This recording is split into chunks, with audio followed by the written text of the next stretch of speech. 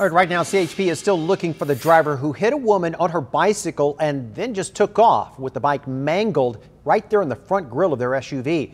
This happened on State Route 67 this morning. Our 10 reporter Mackenzie Maynard is in Ramona, where the search continues tonight. It was right here where that 53-year-old woman was loaded into the helicopter and flown to Palomar Medical Center in Escondido.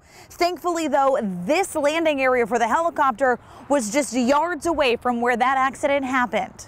It happened just after 6 in the morning. She was riding her bike along State Route 67 north of Dye Road. Right now, investigators don't know what caused the driver to cross the white line into the bike path. CHP tells us once the woman was hit, she was thrown from her bike, and the driver of the black Ford Edge that hit her drove away with her bike lodged in the front grille of the SUV. It makes me think twice about riding. Hours later, cyclists were back in the same path. Cars flying by is nothing unusual for bikers who've been riding for quite a while. 40 years.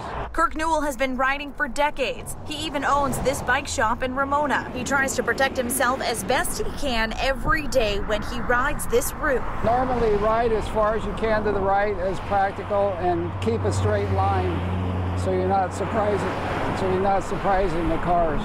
But that only protects you so much with cars speeding by on your right side. The cars almost always go around you, so you just take your chances.